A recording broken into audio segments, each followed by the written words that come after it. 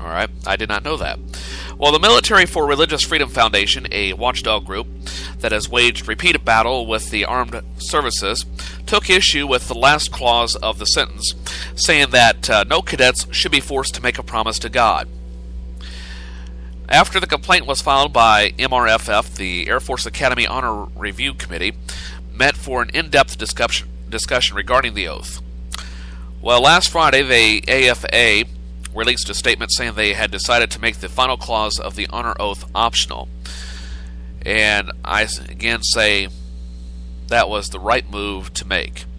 Now, MRFF has taken issue with the Air Force before. As a matter of fact, 2 years ago, the group complained about an Air Force training presentation that used religion to teach the ethics and morality of using nuclear weapons. That same year, CNN reported that the Air Force was using religious tenets such as the Ten Commandments to teach core values to ROTC cadets. All right. So once again, I think this was the right move made by the Air Force Academy, and I commend them for it. All right. I'm not going to be on my soapbox long today. It's a Halloween celebration, so I wanted to step aside and have some fun with this program like I normally do, but have a little extra fun because Halloween is one of my favorite holidays, if not the favorite holiday, next to Christmas. And I know that sounds contradictory, but coming from an atheist, because I also love Christmas. I love the feeling of Christmas. I love the sentiment of Christmas. I just don't buy in the supernatural aspect of it. But on Christmas, it's the only time of the year I think that we can all drop our guards, and that there's this attempt at peace. Okay, but I'll talk about that later. Right now, though, I want to share with you some of my Halloween memories. And one of the reasons why I love Halloween is that it allows us to be true to who and what we are to a certain extent. You know, a chance to put on a costume to, be someone you want to be for a day that you normally couldn't be. I'm not going to dress up this year, but next year on the program, assuming I'm still doing this show next year, I'm going to have some fun with it. Not going to reveal what I'm going to do right now because I'm still working out the details, but we'll get to that next year. But some of my fondest memories of Halloween, my dad always took me trick-or-treating when we lived in Fayette. And it was one of the few times that my dad and I could go out, and just be guys. Granted, there were 28 years separating us, but he was a good protector, and always made sure that I was polite to people, etc., and made sure that I was safe. So that's what stands out in my mind. Probably one of the most distinct Halloween memories that I have of trick-or-treating was the last year that I went trick-or-treating, which was in 1981 when I was in 4th grade. I don't remember what I dressed up as, but I do remember that it was an exceptionally warm Halloween that year. It seemed like it was in the upper 50s, temperature-wise, or around there. And we were having power outages in my hometown. That's one of the things that I remember. Another Halloween I remember, I think I was in 2nd grade, which would have been about 1980... No, take that back. 1979. Yeah, 1979. I dressed up as Fred Flintstone, and the babysitter that was watching over me that year, I think it was like on a Tuesday evening or something like that, or middle of the week, and I remember it was kind of rainy that day, and we went out trick-or-treating early. I went out and got some extra goodies that way. I was dressed up as Fred Flintstone. I don't know why. I had to think for Fred Flintstone back then. And then I think it was 3rd grade, I got a Darth Vader costume, and I was hoping for the mask and all that stuff, even though I thought it was going to be kind of hard to do that because I wore glasses and I had an astigmatism. Now, if I closed my right eye, I could see fairly well. But instead, my mom found this cheap Darth Vader costume. It was more like a Zorro mask. It was very tight. It didn't fit for very long. As a matter of fact, I think the rubber band snapped shortly after I wore it that year. And it had some sort of cape, black cape, and it was a really crappy Halloween costume, but my mom tried. But I wanted the whole helmet, the whole cybernetic thing, the boots and all that. But instead, I was a Darth Vader kid with the Zorro mask and wearing tennis shoes. And probably my favorite Halloween was in 1986.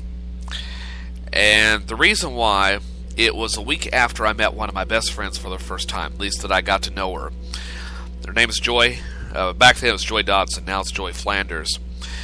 And we met earlier that month, basically that fall, because she was taken over as the youth leader of my church youth group.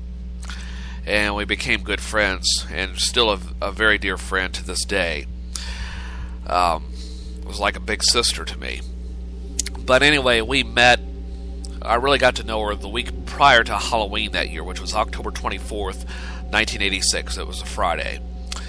Well, a week later, one of my favorite radio programs at the time was on Quicks Radio. It's called TTO, short for This, That, and the Other. And it was basically a local variety show, which a couple of guys, one of them was named Larry Weller, I don't remember who the other one was. I remember his first name was Richard. I think it was Richard Kane or something like that. But anyway, they did this radio play in which they supposedly went to some haunted house and they got lost. And for a while, I honestly believed that they were hurt, got trapped, and I realized I'd been duped. So I can kind of understand how people fell for the War of the Worlds broadcast 75 years ago. But that was one of the happiest Halloweens that I can remember in my childhood and my youth. It was a Friday. I was listening to TTO, and I remember I recorded that, and I listened to that broadcast. I studied that broadcast for months after that. But those are some of my Halloween memories. And hope you'll share some of your Halloween memories with me via email or through Skype. And I'll be glad to pass them along as we move on with First Cup. And speaking of moving on with First Cup, we're going to step aside for a little bit. And when we come back, have more of the program with things like news headlines, the weather forecast, as well as celebrity birthdays later on, along with Today in History, plus a whole lot more. But coming up next will be things you need to know, things that are trending on this last day of October 2013. So stick around, my friends. More of First Cup is on the way.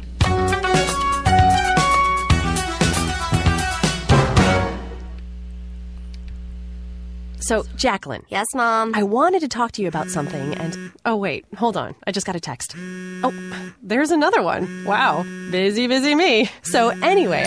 Oh, wait, Mom. I just got a message. My friends keep commenting on my comment. Oh, there's another one. So many comments on my comment.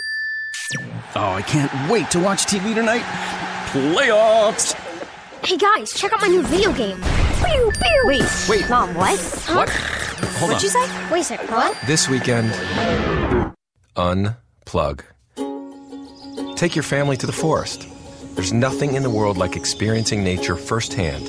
Trees, paths, bluebirds, streams. Getting closer to nature can get you closer to your family. To find the forest nearest you, go to discovertheforest.org. Brought to you by the U.S. Forest Service and the Ad Council.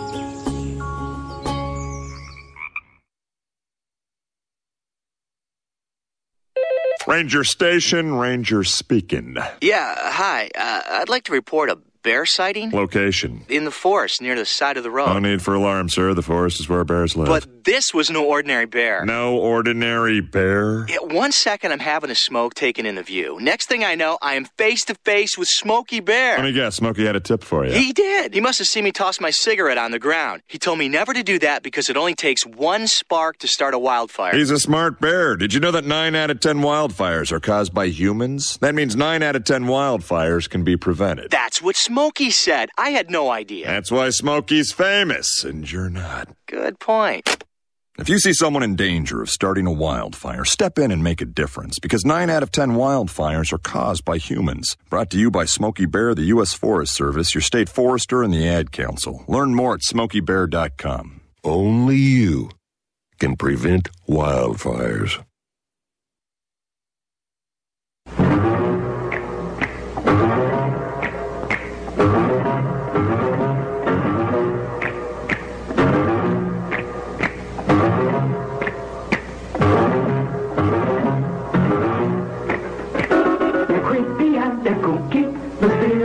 and spooky. They're all together ooky, the Addams Family. Their house is a museum when people come to see them. They really are the spree 'em, the Addams Family. Neat. Sweet. Petite. So get a witch's shawl on, a broomstick you can call on. We're gonna pay a call on the Addams Family. The Addams Family, brought to you by Crest Toothpaste, proved effective against cavities in test after test after test. Over 12 years of tests. Yo, I'll tell you what I want, what I really, really want. Don't tell me what you want, what you really, really want. I'll tell you what I want, what I really, really want. Don't tell me what you want, what you really, really want. I wanna really, really, really wanna zig a zig. Oppan Gangnam Style.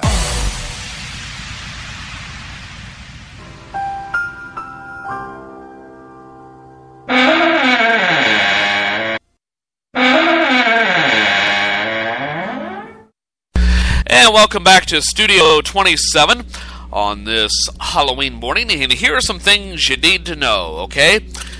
Smartphones extend our work days. Ugh. My work day is already long enough as it is. Well, it seems that with smartphones and gadgets in hand, we're having a hard time dropping our workload when 5 p.m. rolls around. 5 p.m. You wusses, I'm just getting warmed up at 5 p.m. I haven't even had first break yet 5 p.m. most days.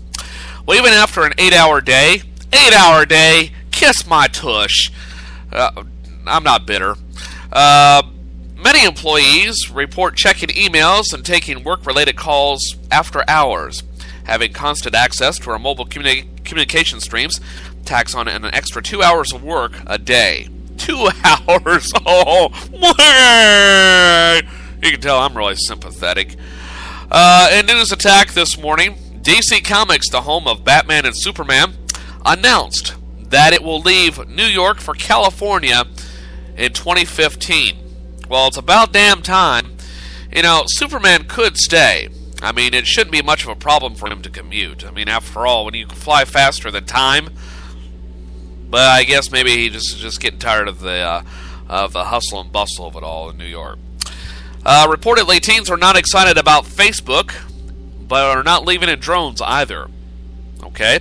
Well, it seems that Facebook admitted this week that what many teens already know, it's not as cool to be on Facebook anymore.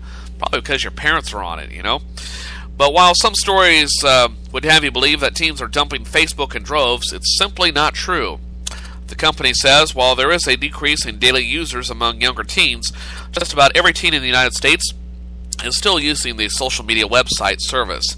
You know, there's a little obstacle in the way. I think it's called school, and I think the majority of teens are still in school, but that's just my opinion. I don't know how long this survey has been conducted, but if you say since August, yeah, I think there's probably a pretty good decline there in that regard.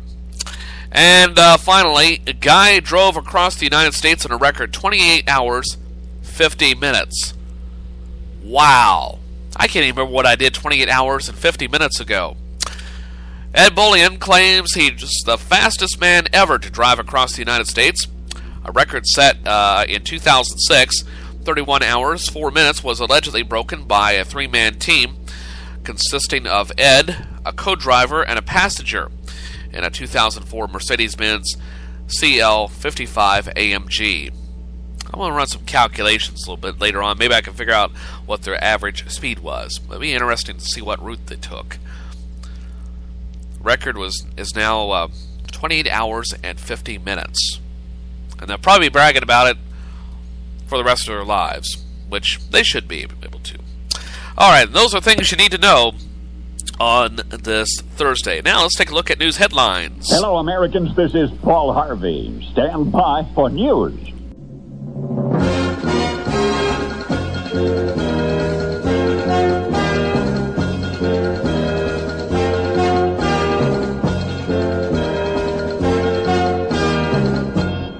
And in news headlines today, NSA denies spying on tech companies, and Google is outraged. Yeah, NSA Director Army General Keith Alexander